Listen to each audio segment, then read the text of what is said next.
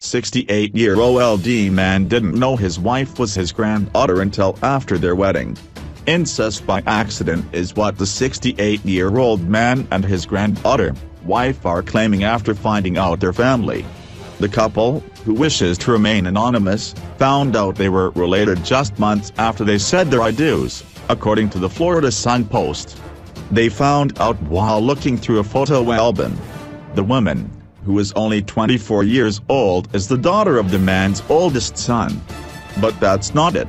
The woman has a daughter. So would she call him dad or great-granddad? I just felt something strange when I saw her photos. It was like a sense of déjà vu," he said. "But at the time I couldn't figure out why she seemed so familiar. We just hit it off right from when she walked into the restaurant."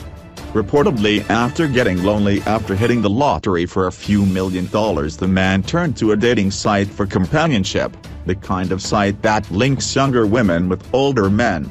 Can you say jackpot? Every couple is different and special in their own ways. I feel our bond is so strong that even something like this is not enough to make us give up, the woman says.